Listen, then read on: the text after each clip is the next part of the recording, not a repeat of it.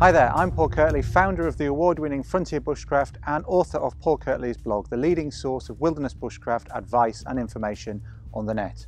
Now, one of the things people ask me about a lot is water purification, and in particular people ask me, how long do they need to boil their water for? Is boiling enough to make their water safe to drink? There's lots of pathogenic organisms out there. There's cryptosporidium, there's giardia, there's hepatitis A, there's loads of bacteria, there's all this stuff in the water that can make you ill or, you know, even kill you in extremis. So is boiling enough? And if so, how long do you need to boil for? Well, that's what I'm going to share with you in this video, and you'll go away with a very clear understanding of what you need to do.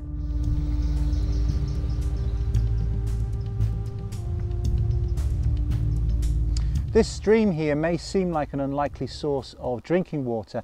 It actually looks quite clear though, but it's small, it's muddy bottom, there's lots of insects in it, lots of little shrimp swimming around in it, and there's dragonflies and all sorts of things. And also there are lots of deer in this area, and just over here there are deer prints where the deer have clearly walked through the stream. So we can safely assume that this is not safe to drink. But how do we make it safe? And the key question is boiling enough to make this safe? Well, provided the water's visibly clean and doesn't have lots of turbidity in it, we don't need to filter any of that particulate matter out, and we can simply then just boil the water, and that will kill all of the pathogenic organisms in there, including things like giardia and cryptosporidium.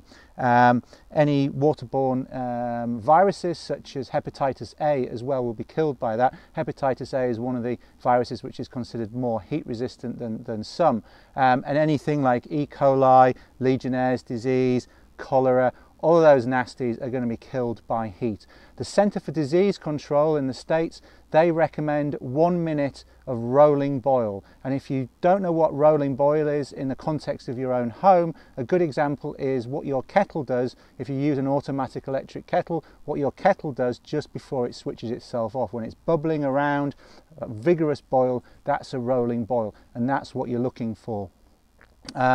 Most pathogenic organisms will be killed at a lower temperature than that, but obviously you can't visibly tell the temperature, particularly if you're camping, just by looking at it. So if you bring it to a rolling boil and let it bubble away for a minute, that conforms with what's considered to be best practice. Now, if you're working at a higher elevation, if you're working at altitude, then it can be worth boiling your water for longer, because water boils at a lower temperature. As the air pressure drops as you go up in altitude, that will mean that water will boil at a temperature below 100 degrees Celsius, and therefore, again, Centre for the Disease Control, they recommend around 3 minutes of rolling boil above 2,000 meters or 2 kilometers. So that's best practice.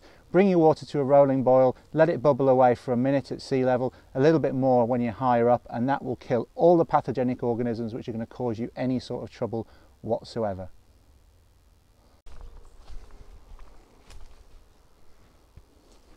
So there you have it. It really is very simple. As long as you bring your water to a rolling boil, you're going to have all the clean drinking water that you need. All this is perfectly drinkable as long as you bring it to a nice rolling boil.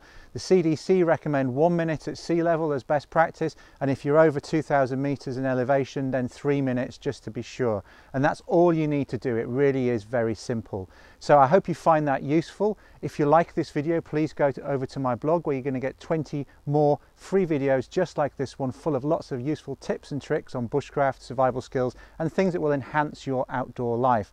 That's over at paulkirtley.co.uk. And of course, if you have friends that would find this video useful, please share it with them too. Thanks for watching, and I'll see you on the next video.